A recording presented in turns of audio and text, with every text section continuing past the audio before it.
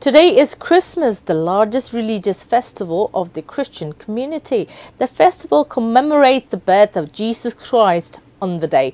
Numan Mahmudur Rahman brings you more.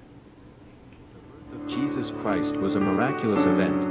Jesus was born to Virgin Mother Mary in Bethlehem in a cowshed on the day more than 2000 years ago to free the world from evils. People were in total darkness during the time of his birth. He preached the word of God for the betterment of the humanity and fought against all sorts of superstition and odds.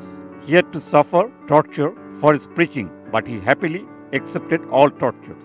He was later crucified for calling God as his Father. He could easily avoid crucifixion, but gladly accepted it for the betterment of the world.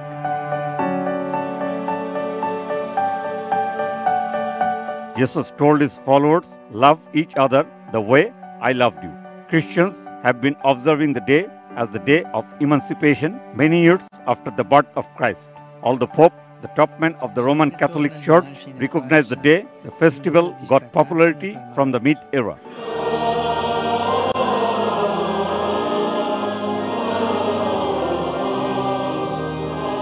The day was named as Christmas at the time. Christians all over the world are celebrating the day amid festivity and prayers. Numan Mahmudur Rahman, Desk Report, ATN News.